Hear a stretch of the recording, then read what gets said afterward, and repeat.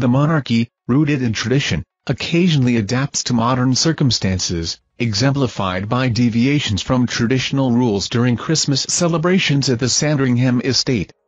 Meghan Markle broke the norm in 2017, attending before officially marrying into the royal family, justified by her London residence and family overseas.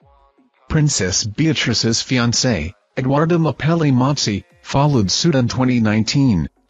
Conversely, Kate and Mike Tyndall adhered strictly to the rule, waiting until post-wedding to attend.